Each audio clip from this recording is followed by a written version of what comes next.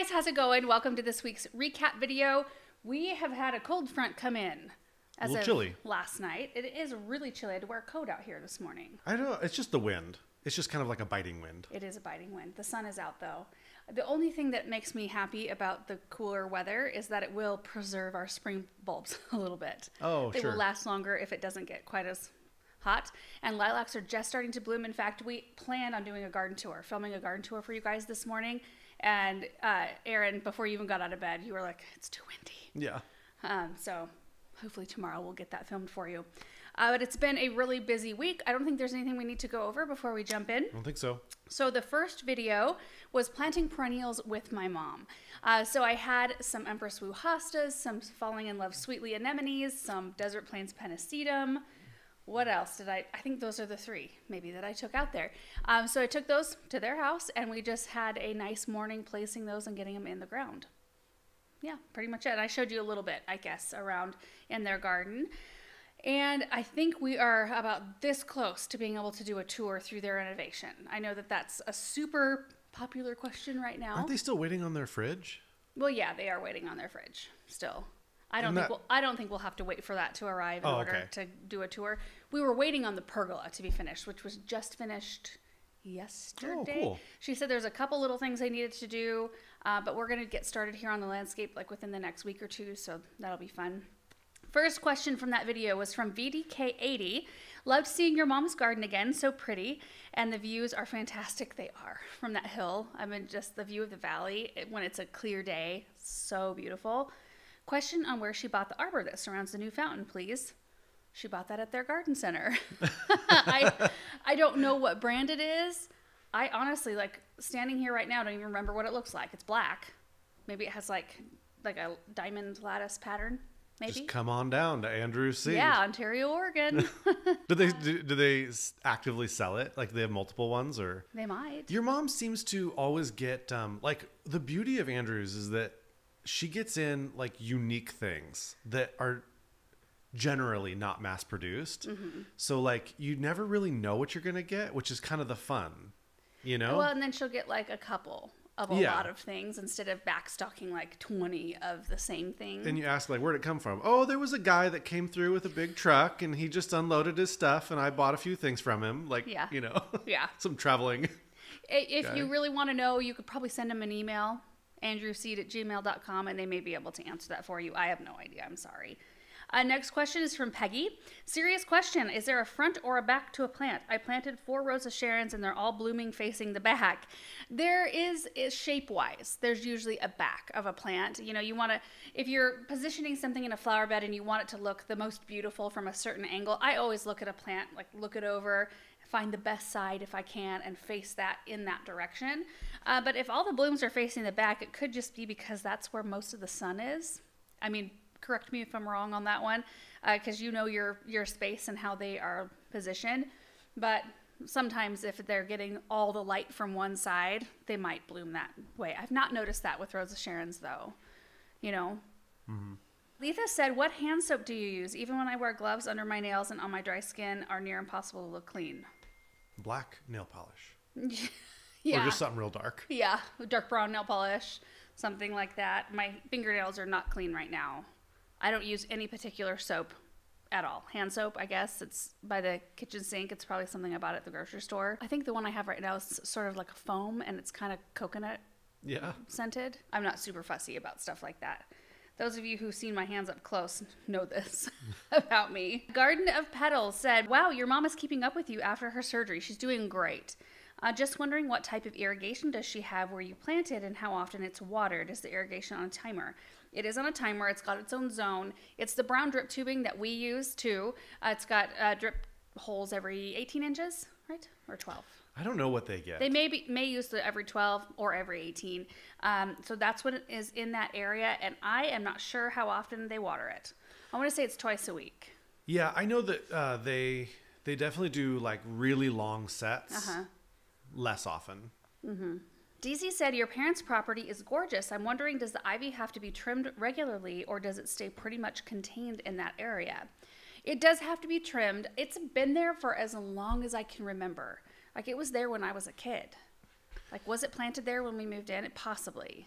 You know, that rock wall, like, where did all that rock come from? I don't know. Most of the rock walls that you see in their garden were there when we moved in. You couldn't see them due to the weeds when we moved in. I mean, it was waist-high weeds. I was 6 at the time. So do you think at some that point... means something different now, but... Do you think at some point the garden looked like semi-nice before the weeds took over?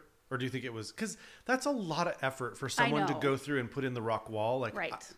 It only takes like 6 months of not caring for something for it to look wild in our area. If there were things there was no evidence when we moved in other than weeds. Just like... The things that... Well, and I was 6, again, when we moved in. The things I can remember that were there were the locust tree that's now gone.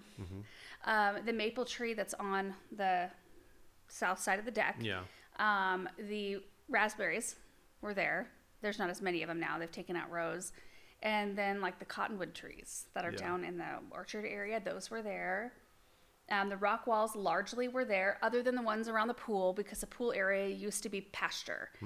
So the rock walls around the base of that were put in when the pool was put in, because they had to level it up, and they'd bring in a tremendous amount of dirt to do that. That's so much terracing to do, like so much rock to bring in, because I don't think that rock came from the property. No, it did not. And I do know when we were young, we would get a permit and run up into the hills, and there were a few locations where we could get similar, like, you know, skinny rocks, like flat rocks, from a couple different areas, and to do some repair work, because there were a few spots that would collapse, and we'd have to, you know, I'd help gather the rocks, but my mom and dad would fix the walls. So I don't know if they, you know, whoever put those in before went up and did that, or if they had somebody like bought the rock and brought it in. Yeah. I don't know. I always find that interesting when you know, things are in place and you don't really know the history of like who did this, because someone did a tremendous amount of work, especially back then. I mean, I guess you guys only moved in like the 90s, but still back then that was still a lot lot of Somebody put a ton of effort into doing that. And the way they did it, I mean, it looks a million times better with all the plants, but it's like little rooms. Yeah. And it was set up and terraced in a way to where it could be that way. Yeah. Like somebody kind of had an eye and some thought to that to put it in. To nothing else on that property though. It's like the rock wall was the pinnacle. It was the diamond in the rough, really. Sarah said, have you pruned your gorgeous rose trees yet? I've been waiting to prune mine until I see how you do yours. I've never pruned a rose tree before, and I'm nervous.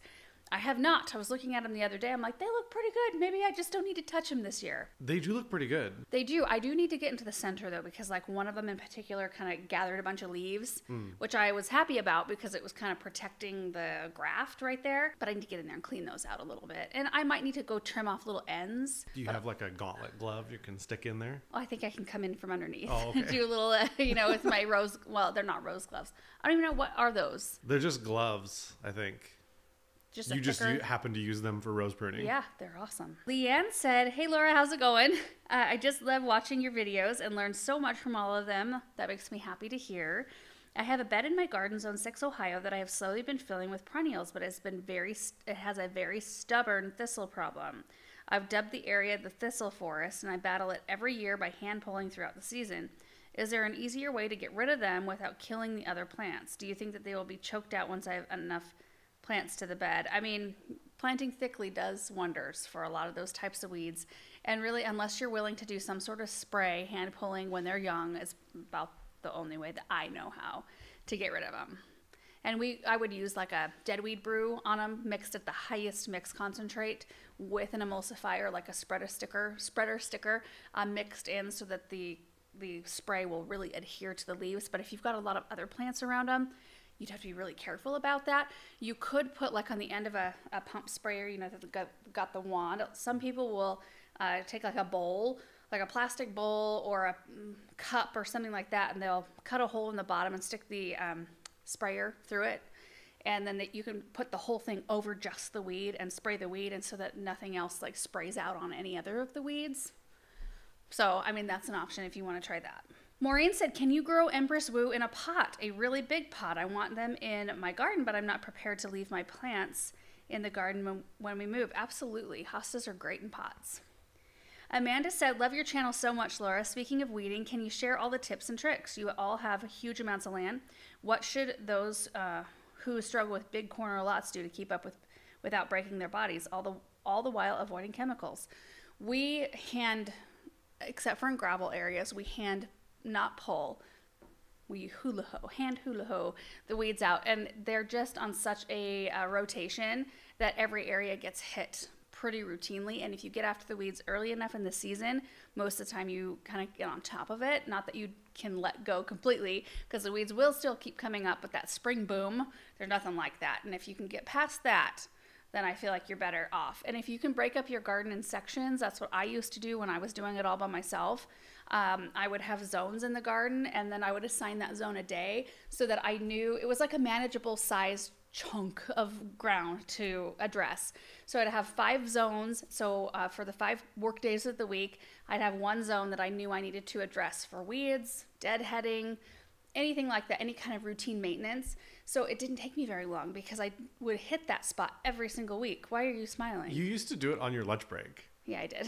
Like you would hit all your zones. I remember like when I'd had lunch breaks, because sometimes we would be home at the same time on lunch break, and like I wanted to chill, you know, like this is my chill time, and you're like, nope, out in the garden, like in my zone. Yeah. Well, you just get it done, right? Yeah. And then that evening I knew I could come home and cook dinner and just relax, and I didn't have to worry about any of the work part because I was in work mode. And Is I also, cooking relaxing for you? Yeah. Is it? If I'm organized, it's relaxing for sure. It's a little less relaxing right now because Samantha wants to be involved in everything, which is so awesome. But you guys know how that is when you're trying to include a 3-year-old in your projects. Kind of a double-edged sword. Well, and it involves sharp tools and hot things. It's just like brings that extra level of stress. So there's occasionally I'll just say, no, Samantha, I just like, I need a moment. Can you please go play or read a book or something like that? But most of the time I try to involve her. I'll set her up with a cutting board, and then I'll just get some random thing out of the fridge, like celery. I'm like, here, I need this, cut this up. I don't really need it, but she has a good time being involved. Yeah. Emma said, I love the playing card steps. Suit. I don't know why I read that word suite. Playing card suit steps. Are those handmade? It looks very Alice in Wonderland. Yes, those were handmade. My mom got a hold of some molds. They were like the spade, the club, the diamond, and the heart, I have to remember. And we mixed up concrete and made a whole bunch of those stepping stones. And there's a stack of them somewhere because they took up most of that pathway down into the orchard with steps and things like that. So there's just a small patch of them still left down there, but we did our handprints and we did all kinds of like drawings on them, and it led down to where their patio area is now down there. That was a bunny hutch, and like I had ducks down in there when I was growing up. It was a very kind of magical, whimsical feel. Next video was laying out the Dream Stream pond extension with Brian from Aquascape. That was a really fun day. Yeah. I mean, we've been talking about the Dream Stream expansion since the moment the pond was finished. Like the whole group, all of us were just wasn't sitting. even finished. It wasn't finished? No, we were like, well, they kind of knew. That's true. They 'cause rolled up planned. Yeah, they were like, you know what we could do? And they didn't have the time or resources to do it at the moment. They were planning on it as they were kind of finishing up the build, because the liner, they left a bunch of extra liner on the side where they intended on possibly doing an expansion. I remember feeling kind of overwhelmed at that moment because, I mean, we were just sitting down with our legs dangling in the water, and they were just talking through all of these possibilities, and my mind was already just like reeling from what I just watched happen. Yeah. Like in 3 days, this flat piece of ground was transformed into this beautiful pond area, and I was surprised too because I was not expecting to love it as much as I do. And it was just it was a moment for me, like a growing moment for me. Like, you need to trust the process, trust the professionals. Anyway, so we've been talking about it, but I didn't know what kind of ideas Brian had in his brain. And he gets here, stands there for just a few minutes, and then just starts painting. Like, we could do this and this and this, and this is the way we need to take it, and to make it look natural, which is my biggest thing. And right now, it doesn't look as natural as it will once plants grow. And, you know, once we have plants growing over rocks and things like that, and it's more mature and filled in, it kind of looks like, oh, look at all this, you know, the rock right here. Anyway, he just has these great ideas on how to make it look like the water just cut out this part. You know, like this is where the water naturally As he was describing it, you know, I could visualize it, and I think you were able to visualize it, but I wonder if people watching weren't able to visualize it as much because they didn't just go through the pond project like we did. Yeah. You know, we just watched them create berms and move rocks around and create holes and divots and, you know, shelves and shelves and all those kinds of things. And so I wonder if... as he's describing it, if some people were just kind of like... I did see one or two comments like, I can't visualize it, but it's going to be awesome, you know? And those types of things, like I know you're always trying to encourage me to, whenever we're painting lines in the grass or just chatting through not a problem, but chatting through design ideas and all that sort of thing. You're always like, let's get a camera out, you know, let's explain what we're going to do here. And I'm always like, it's really hard to explain, especially when you can barely see the paint lines on the ground. Right. And there's no changes actually being made to the landscape at that point. So oftentimes we don't film those sorts of things because I have a hard time describing what it's going to be like. Yeah, especially when I don't have anything to show for it at the end of the video. I'm like, well, here's the paint lines you can barely see, you know. But Brian really has a good way of making ideas come to life for me. I think there was only one thing I said. And all I said was I would love to have line of sight from the doors of the Hartley. I would like another opening with something that draws you in. That's it. Go to town, you know, like just go for it. So, and he really did. And I'm excited. And we also got to meet Colleen, who's the CEO of Aquascape. Right? President and CEO. Yeah, maybe president and CEO. I don't know. Anyway, she's awesome. Really enjoyed the whole day. And Chris Schreiner was there from Green Source Landscaping, who is our like go-to local source for Aquascape. He's an Aquascape contractor. So it's just a really fun day. And then we got to hang out and have dinner and all that sort of stuff. So we're looking forward to that project. In October is when I think it's going to go down. And the whole group that was here last time, I don't know if the whole group is going to be here, but a large part of it. Sounded like they were going to invite all the same people back. Whether they can make it or not, we'll see. But yeah, I'm looking big time forward to that project. Anyway, Kayla said, love seeing the new ideas for the pond about how many new koi will show up after the eggs hatch. How many fish can your pond size hold? A lot, I think. But I don't know how many will actually make it past egg stage. They say that, well, they'll eat their own eggs. And it's the ones that get like kind of lodged in a plant or like tucked away. Those are the ones that make it past egg stage. I got the sense that it will sort of manage itself, you know, like they eat the eggs. And so if you have a lot of koi, like all the koi will probably eat basically all the eggs. And you'll have times where when you have enough koi, there just won't be any, you won't see any new ones. So wouldn't that be fun though for the kids? Yeah, I hope so. And that pair of ducks that I did a reel, I think on Instagram and Facebook, where there was a pair of ducks. They were back in the pond yesterday. Yeah. Paul and I were standing there. We were discussing some drip things, and they just flew in and just started swimming and like bathing in the pond. And we were like, oh, I didn't have my phone with me though. I was gonna take a picture. You had my phone with you. I think it was off I think I left it in your gator. And it was off somewhere else. Down Sprig Lane said, question, what does Aaron think of the extension of the pond? Is he as excited as you and the kids? Yeah, not more excited, but like at least the same. It just adds so much movement and so much life, and there's so many more insects and birds and things like that around the space, and I love it. You know, I'm really happy. I'm excited about the extension of the pond. I'm mostly happy about just buttoning up areas. Yeah. Like if there's dirt, you know, around, it's like, let's just throw something. To me, it's like, let's just throw some trees, if nothing else, you know, like get the trees growing. But I'm super excited about the pond. Yeah. Or stream, I guess. Are you more excited about the stream or your bobcat? Oh man, the bobcat is kind of awesome. When you get the machine that does what you need.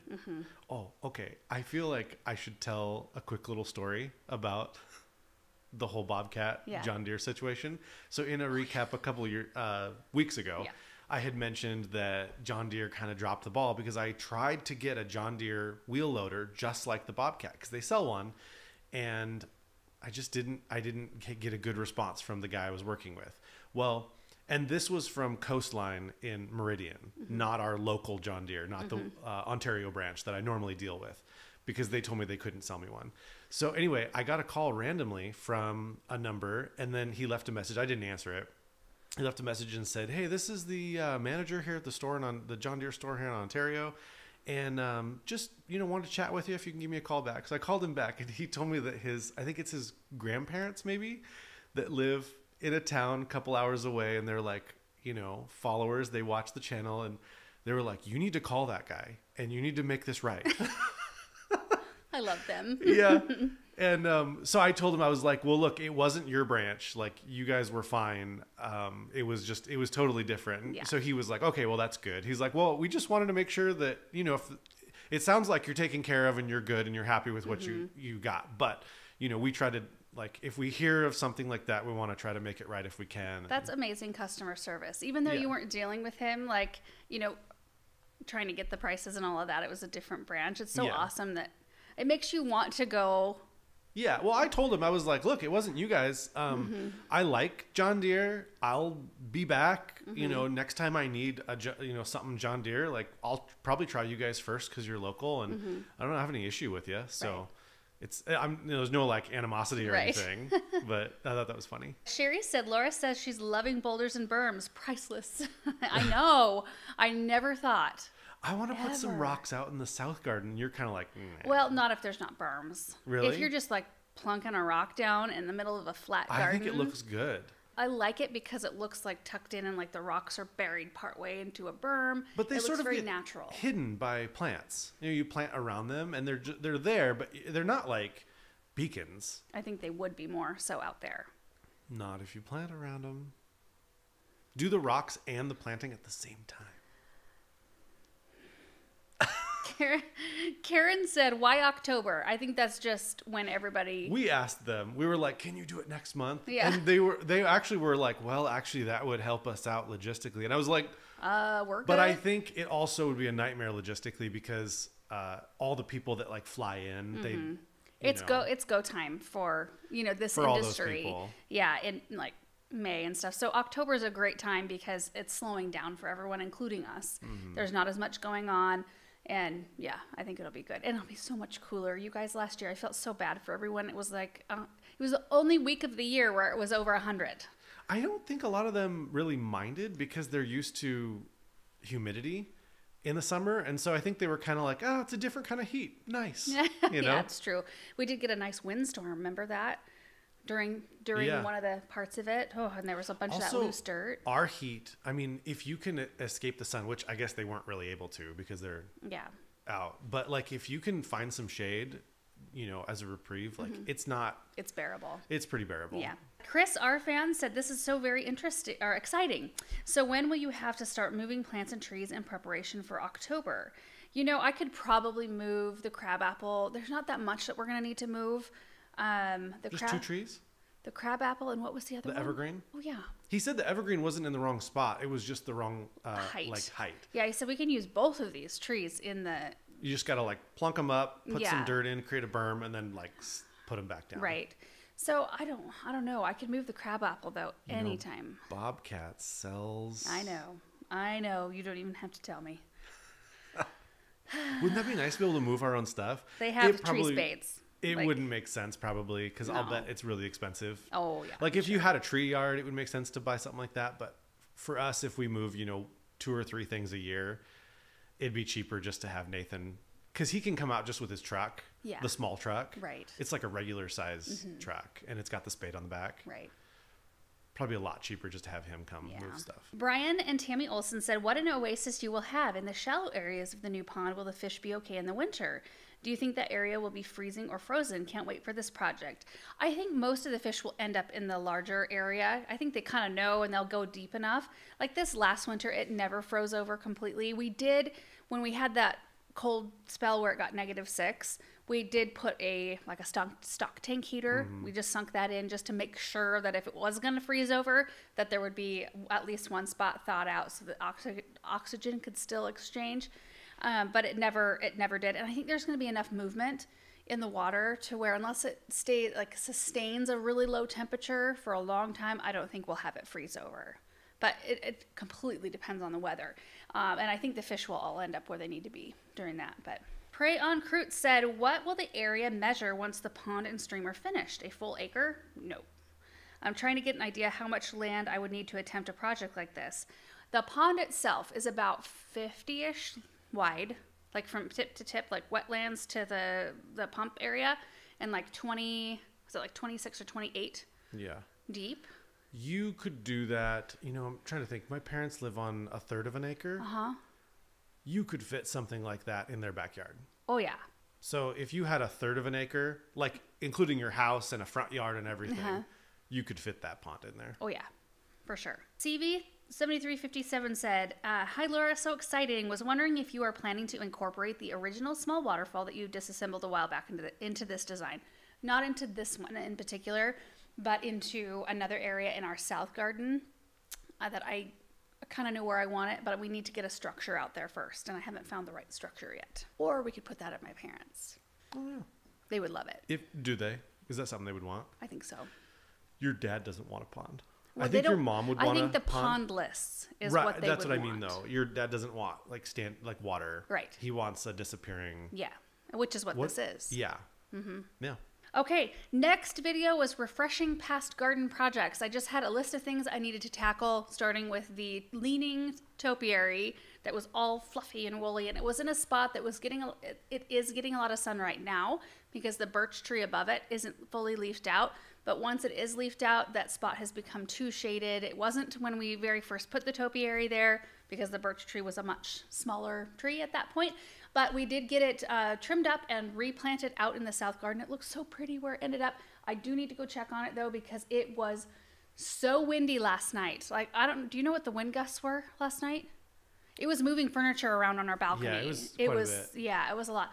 So I'm thinking it's probably leaning this morning. I need to go check on it, but I love that. And then we took the pot that the topiary was in and we put a Final Fire maple that has been sitting on our back patio in the same wood box for the last 2 years. We potted that into it, which has a lot more room now for root growth. And then what do? Oh, the Sempervivum bowl. We got that all refreshed and cleaned up and repotted. Aaron's Garden Geek said, I think I heard you mention because one of the succulents was blooming, it meant the mother plant would eventually die, but baby plants had emerged. Did I hear that correctly? Yes. I had never heard this before. Great information. Does this happen with most or all succulents? I am not sure if it happens with most or all succulents. This is my experience with Sempervivums. Once that mother plant blooms, usually at that point it's got like a ring of babies around it, and that one just kind of fizzles out and goes away, and the babies kind of take over. So I got that part taken out and got the babies taken off and replanted. User ZK2MG said, I love anything you do. Thank you. I also love watching your helpful videos too. My question is, why don't you post your videos on Facebook? Just curious. The short answer is that Facebook is the worst. The long answer is that when we do post, it's just kind of like Facebook's a hassle. Yeah. We get copyright notices every video, even though we pay for a license to use the music. It would take time to edit out the music, but I have to go in and manually fight every single claim every single day. And then a lot of times, and it's these like faceless companies that I don't even know the names of that have claimed and said, this is our music. And I'm like, no, I paid money for a license for this. But like, I'm not going to hire a lawyer to go sue them, you know, because I rightfully can use it. And then the second thing is that Facebook just doesn't serve our videos to our audience. They don't like the structure of our content. It's not like what they're after. Yeah, it's really funny though. They're pushing vertical content pretty hard. They're pushing short form content, like short we used videos. to do. We used to do short videos and get millions and millions of views on those. Yeah. But we don't do those anymore. No, we kind of have gone to like more of a vlogish format. Longer format. Just showing what we're doing. And I like filming those so much better. Well, I mean, both are kind of fun in their own way, but yeah, so you know, I see it just endlessly whenever we post something that like Facebook wants us to post. I see so many people like, oh wow, glad to see you're making videos again. And I'm like, oh geez, like we make 6-7 videos a week, but these people that followed and maybe would want to know, they just don't. If you didn't hit subscribe on YouTube, you know, and you were watching on Facebook, it just will stop showing up in your feed and you'll never know why. You'll just think that Laura quit making videos. Right. I feel that way about Facebook and Instagram both. Like, I'm not super interested in catering our content to what they want. To what Facebook wants. Or yeah. Like catering your content to what the audience wants is fine because, you know, you kind of like pick up on what people are saying. And, you know, if they're like, I don't like this kind of music or whatever, you start to pick up on little things. You're like, okay, well, that's not a big deal. We can, you know, try to make it for, you know, what people want. But yeah, I really hate catering to social media companies. I know. I feel like YouTube is just so steady. And I feel like the audience that you get on YouTube is the most true. Yeah. I guess. Like you're watching this here because you want to watch it here. Yeah. And that's the kind of people that I want to have in our like community, you know, are people that who want to be there. And there's so many, you know, numbers and things on the other platforms that just like, it's not an actual viewer, you know. It feels like number chasing. Like the content that we make is, I don't feel like we're chasing after like big numbers. We're just showing what we're doing and kind of living our life. Yeah. But it's peaceful. Yeah, when you make videos like what Facebook wants, it does kind of start to feel like, okay, you're curating things to where you're trying to get big numbers. And I don't know, that has a place and it's fine. And I'm not judging anybody who's doing it. Like, you know, Mr. Beast is probably one of the people that like figured it out. Yeah. And he's like, this is what the algorithm wants. And this is what the demographic wants. And good for him. That's great. More power to you. Yeah. Everybody wants to make different stuff. That's cool. Yeah, for sure. Mary Murphy said, did I miss all the tulips that were planted in the orchard? I don't think we planted any tulips in the orchard. We've got fritillaria, muscari, which are blooming right now. Some daffodils are still blooming in there. We had crocus and winter aconite blooming early on. So those are already done and gone. But it's looking really pretty and like perfect. It's exactly what I wanted in that space. Like, it looks like you can still walk through it. Yeah. Like, it's not uncomfortably tall. The grass isn't. And you can see all the colorful bulbs, but they're sparse enough to where it doesn't look like too much. Sure. If that makes sense. So I'm really enjoying it. And we will show you when we come to a tour. It does not look the same on camera as it feels in person, though. And I hate that about that space. I wish that the grass is a little greener. And maybe over some time, like some of that dead looking grass will kind of like work its way out. I don't know if I need to mow it shorter at the end of the season or like start getting it short by the end of the season to make sure that there's a lot of room for the bulbs. Sure. Well, there's plenty of room. Yeah. I mean, you can definitely distinguish the grass line from the bulb line. But it's not as green as the rest of our grass. No, it's not. So I need to work on that. I don't know if that's like a fescue thing. I don't know. I'll try to make it better. I think it looks great. Jake said that was a good sized maple you put in the new container. Is it okay to plant a young maple in a large container to start? Yes. Or should I upsize the planter every few years as the maple grows? You can start it in a large container when it's young, or you can upsize. I mean, either way is fine. I think there was a comment, I don't know if it made it in here. Someone's like, I don't understand why you gave the topiary a nice spot out in the garden and then didn't give a nice spot out in the garden to that maple. I don't understand that. Well, it's because I want the tree on the patio. I want that. Also, we have the sun. Yeah, I want the height and I want that structure on the patio. And they do just fine in containers. I mean, that one lived in that tiny wood box for 2 full years and is still completely, fully leafing out. So it's totally... The tree would die. If you put that tree out in the south garden. Oh, yeah. Yeah, it would fry like in a second. Unless I had more maturity on some of our other trees and I could treat it as an understory sort of like protected tree and plant it on the shaded side of something else, then we might be able to get away with it. But in this case, it's not an appropriate tree to plant out in the landscape. So there. I don't know if that comment's in here or not. But next question is from Cat Caretaker. Wow, that looks so much better. I like it in that location. It looks like a little whimsical. It does. And I like a little whimsy. I'm wondering when they are going to have the drone release all those beneficial bugs. Would this be the ideal time to get a head start on any of those pests? Not really. It's not quite warm enough. We haven't noticed anything. And I've been looking over my bulbs. All the spring bulbs that we have been cutting and harvesting out of that space are clean. I don't know if the type of bugs like those kind of plants or not, but they are clean plants. And I'm just so thankful for that. We have been talking with the company. In fact, they've got some new stuff they're excited for us to try, but we're going to do the same mite release that we did last year, plus some like slow release packets, and we may even do some soil addressing. So I'm excited about it, and we will bring you along for that as well. But we have to wait for it to warm up a bit. Shirley said, I have a question about hardening off seedlings. My plants are large enough to be put into the ground. I know I need to set them out for a few hours or days. Can you tell me how much I need to set them out and how many days or weeks? We are in the 70s in the days and 50s at night. Oh, it won't take you very long at all to harden those off. Usually what I do is I'll set them outside in a protected spot. Even if they're a full sun, I make sure that they are protected from the afternoon sun because they're not used to that yet. So I put them in a kind of protected spot for a few hours the first day, and then they go in at night, and the next day I move them a little bit more out into the sun, and then move them back in for the night. And then that third day, I'll usually move them out into quite a lot of sun, and then that night I will maybe put some frost cloth over the top of them, or not, depends on the plant. And then after that, I can put them outside. But it will depend, on the exact type of plant you have, that sort of thing. But it's usually like a 2 or 3 day process, typically for me. And we have one night that's supposed to be 33. 31. Oh, 31. Is that tonight?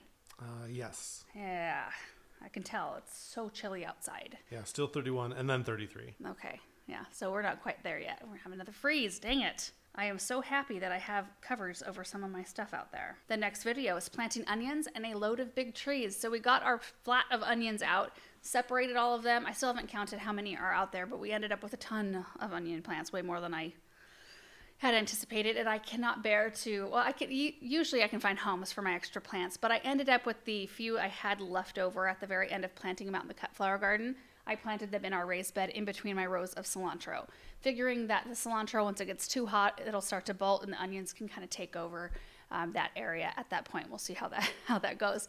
But while we were out planting onions, the load from Jaker Nursery showed up. Aaron and I actually went out that morning. We drove over there, we walked the yard, we picked out some things, and then we asked if they could deliver, and they said, sure, you want them today? We're like, oh, yeah. Kind of lucky. Yeah, sure. So while we were out there planting onions, Paul and Bethany and you, all three of you were out there helping unload the trees, getting them tied to the T-post. Paul and Bethany had prepared that. They put a couple of T-posts in the ground, and then we have some like galvanized pipes we tie to the T-post anyway, and the trees get tied to those just to keep them upright should we have windy days like this. In case we don't have a chance to get them planted right away. And then we use some of the wood chips that were in that great big pile from Natural Tree. They drop off loads of wood chips here and there. Anyway, so those held in all the root balls so that it keeps them moist. Nancy said, question about the thorns with the honey locust trees around the kids' play area. We had a thorn grow through a tractor tire.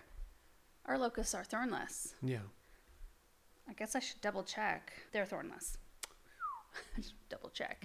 Yeah, so Shade Masters and Imperials are the only locusts that we have planted, and both are thornless. Well, we haven't planted any Imperials yet. They're still sitting there. Well, and we have the Sunburst. Do we have Sunburst? Right? Those are also thornless. Sunburst, Shade Master, and Imperial will be the only 3 varieties we have here. Monica said, do you need to wait until after your first frost date to plant onions?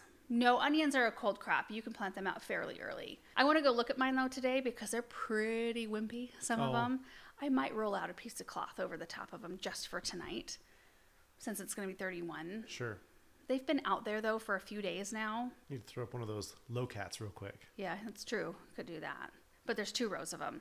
And they're pretty like wimpy and floppy at the moment, so I could just put the fabric right over the top of them and just put some bricks on it and then tomorrow take it off. Sure. Yeah, I might do that. Ross said, did you crash YouTube? I tried liking this video and got a message that said this resource has exceeded its limit.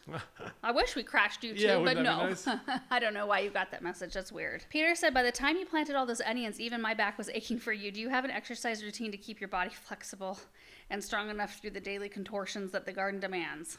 No, I probably should. You did do like a stretching routine for a while though. Yeah, I should probably do that more. It's tough to keep on anything. I know.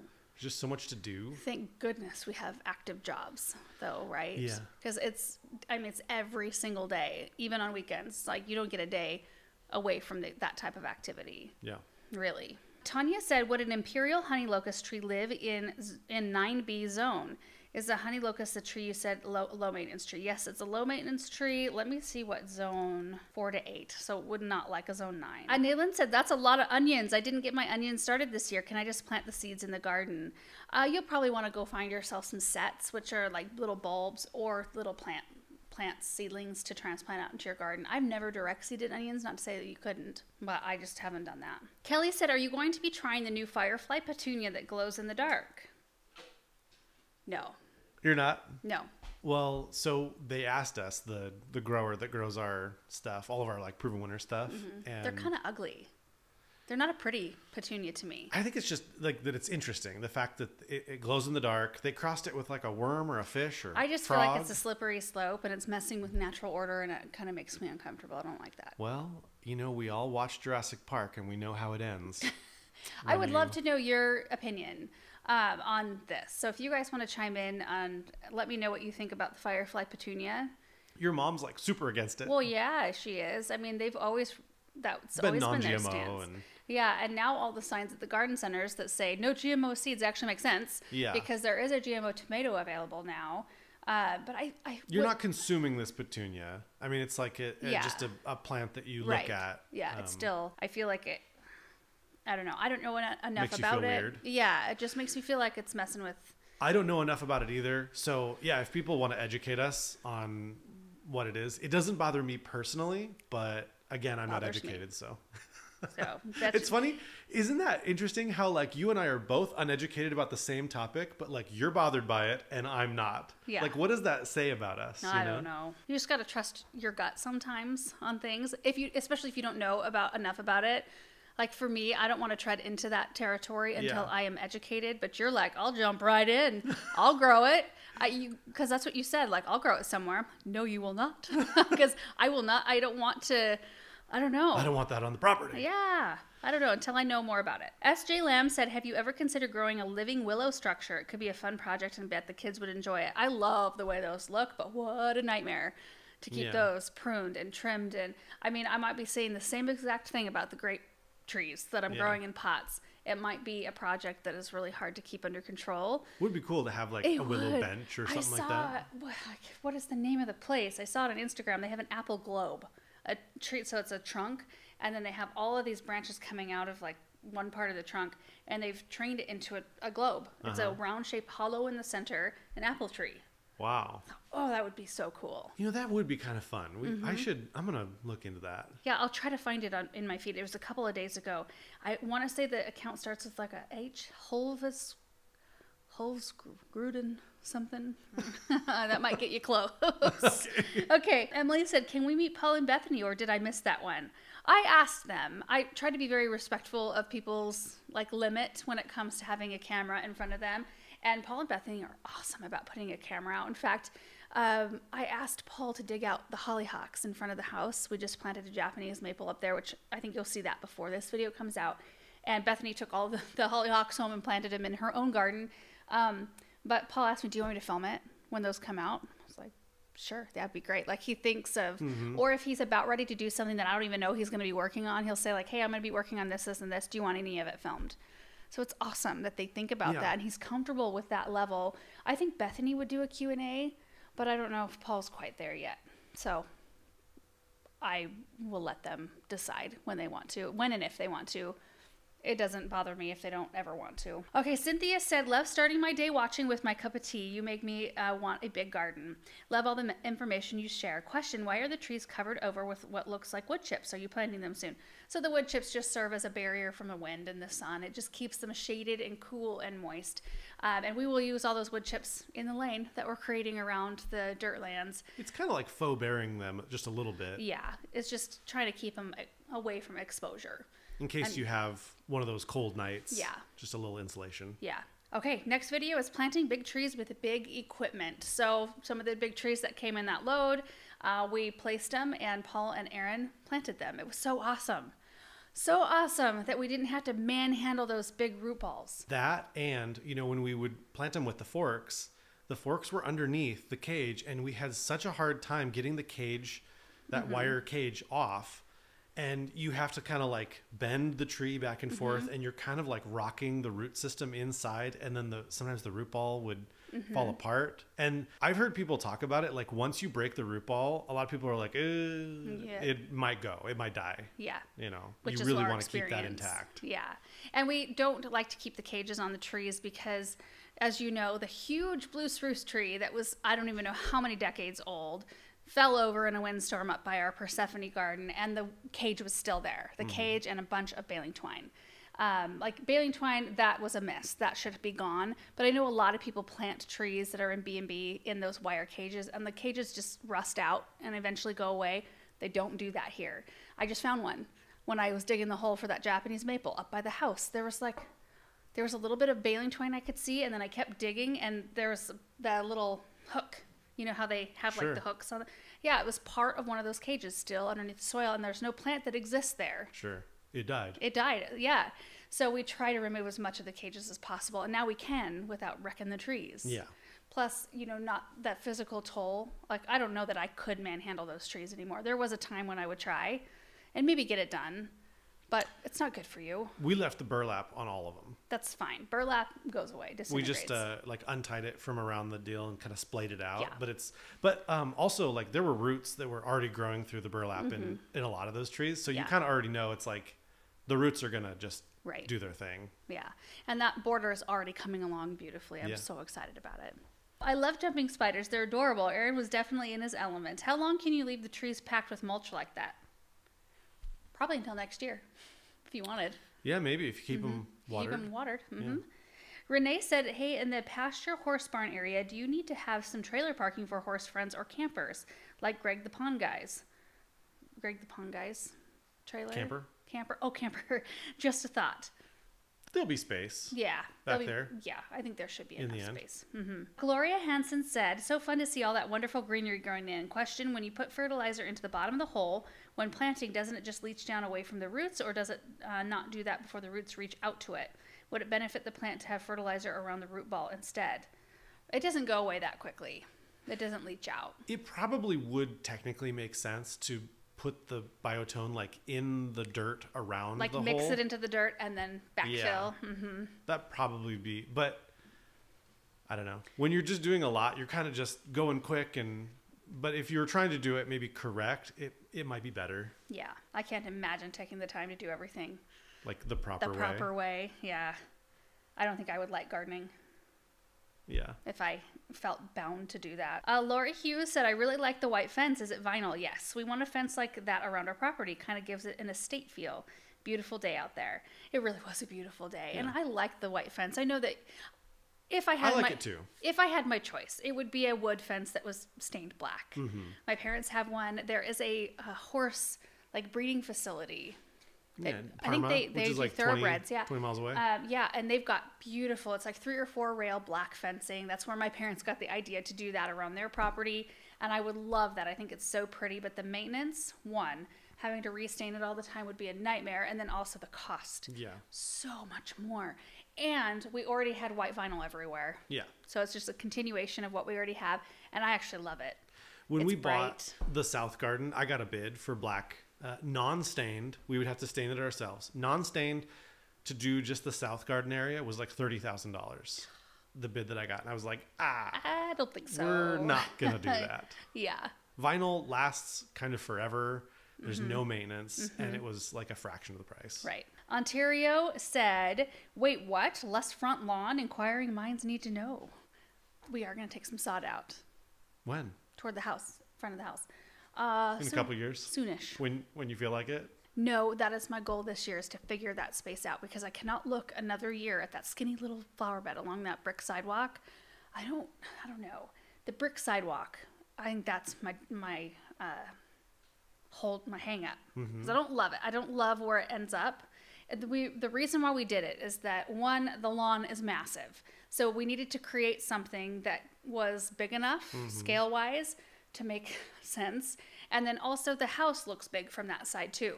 So you need to make sure that everything fits the scale. So we did this like massively wide walkway, and of course has nothing around it right now. So that's why it looks so perched and so wide.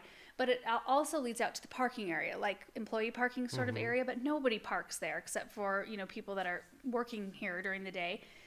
So nobody uses the walkway as like a walkway to our front door. Occasional delivery people will. DoorDash. Yeah, DoorDash does. But it doesn't line up with the grass pathway in the South Garden. When you look at it from like windows upstairs, I don't know why I didn't really think of it. I did think of it. I think it was going to come out too sharp. Like Yeah, the curve. I don't think you could match it. It wouldn't look good. The brick walkway itself wouldn't look good, but I always want like pathways to look like a continuous flow to a new area. And this one kind of does this. It's like a miss, a little bit of a miss, but I think we can rectify it if we do the flower bed lines in such a way to where it kind of meets up with the lines of the flower beds out there. Didn't you talk about it in a video? Like the grass you were going to take out, or I thought you showed it. I mentioned it in the Japanese maple video this last week. I kind of showed what we were thinking. And that hasn't gone out yet, has it? No, but it will by the time this one does. Okay. Anyway, yeah, the plan is to take out a bunch of sod toward the house side of that lawn. Hannah said, would you consider signing up for one of those free wood mulch drop-offs for the lane? It's kind of what we're signed up on. I know there's like websites you can go to sign up for free mulch drops, but we just call Natural Tree and say, like, just dump if you need to over here. We could use them. And they do. Welsh boy Ted said, curious, why not put water in the hole when plant is in the hole, then cover with soil, then water again after you cover with soil? We did. Did you? It just, it didn't show it.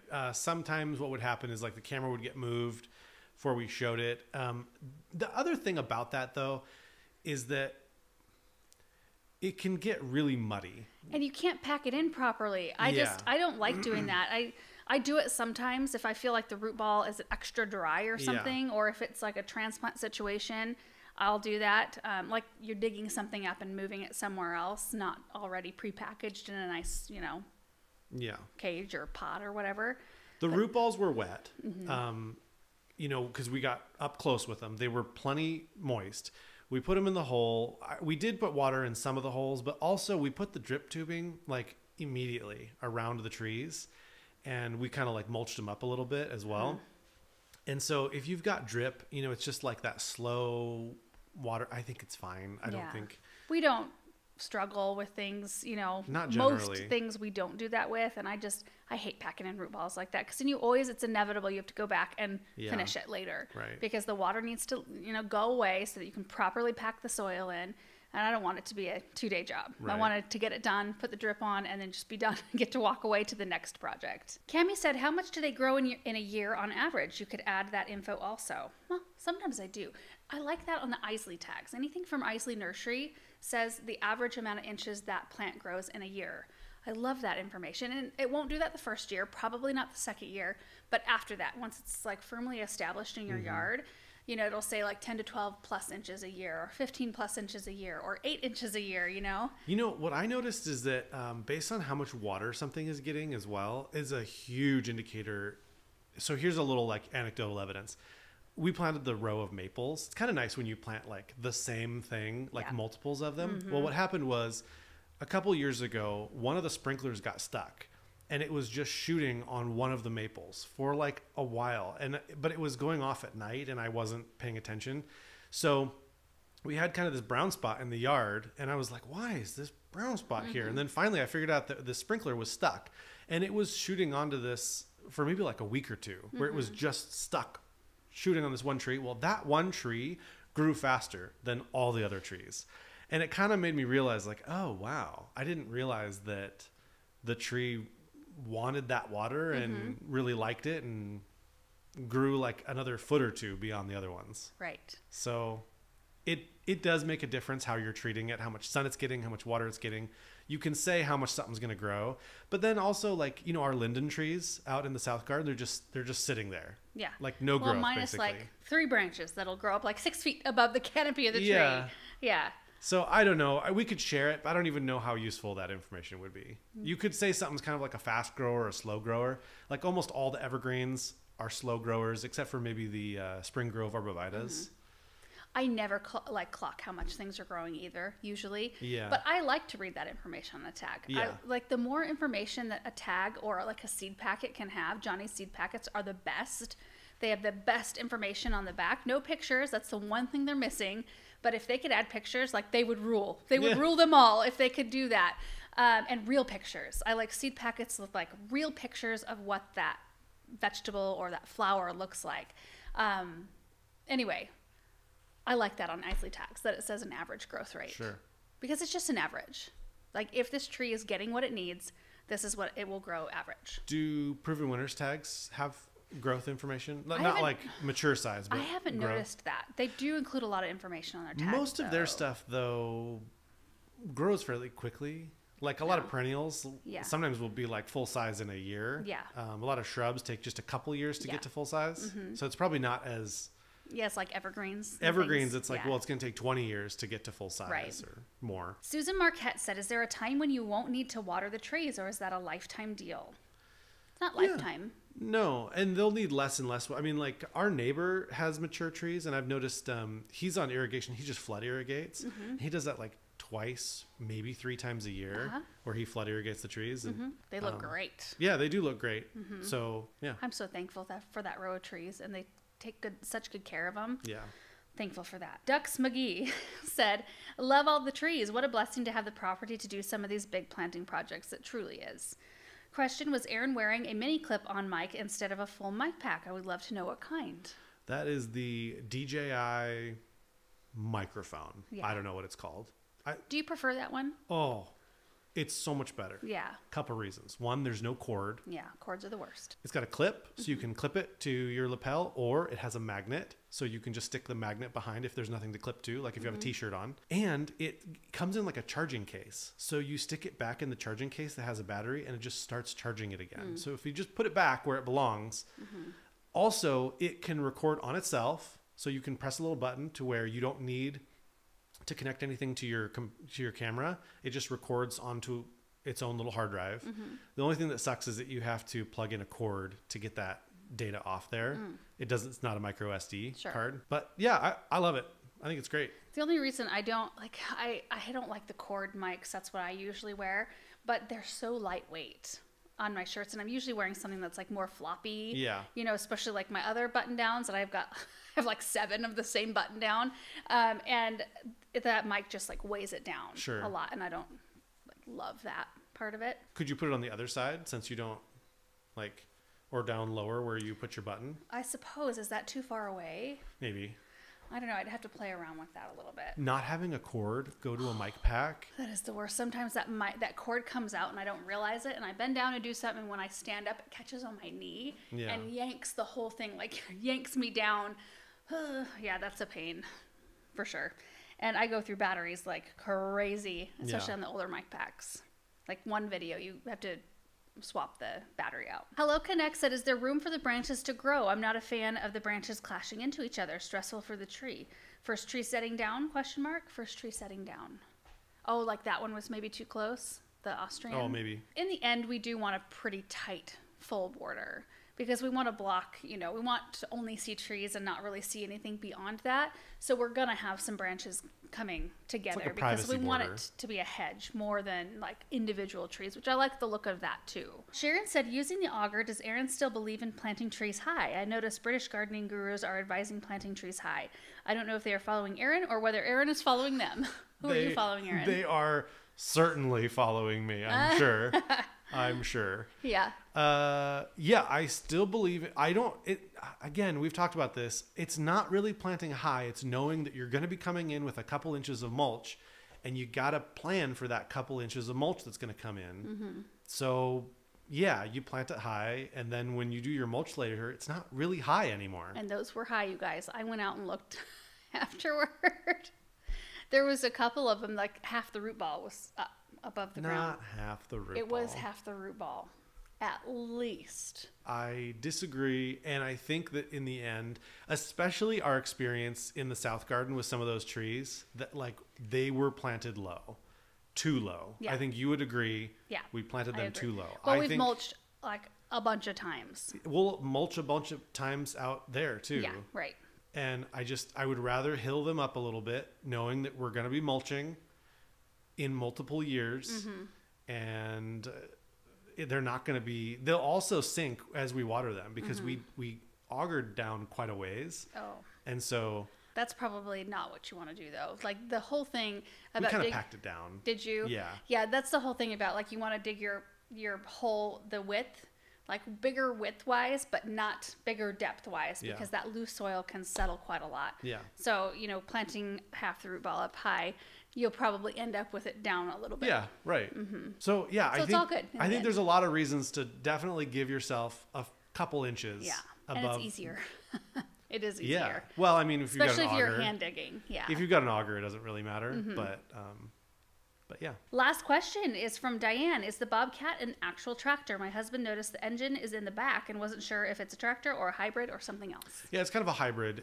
They're fairly new pieces. They're not common, but it's a wheel loader or an articulating wheel loader, but that's what they're called. They like big construction equipment. Wheel loaders have been around for a while.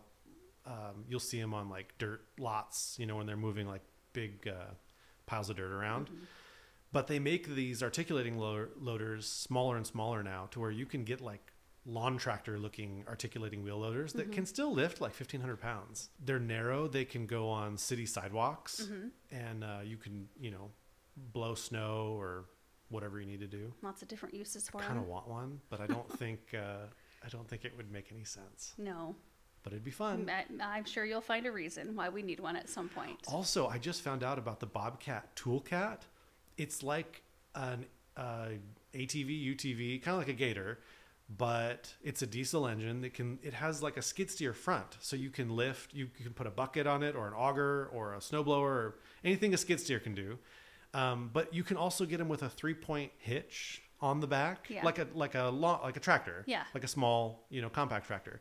So you can do like a tiller on the back or anything that a tractor would do.